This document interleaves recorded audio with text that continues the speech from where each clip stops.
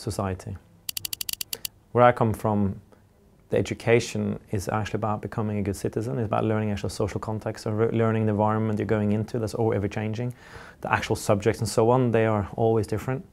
And I think the role of education is to make you into a person who can make their own life in society. And you spend, what, 20 to 15 years in formal education.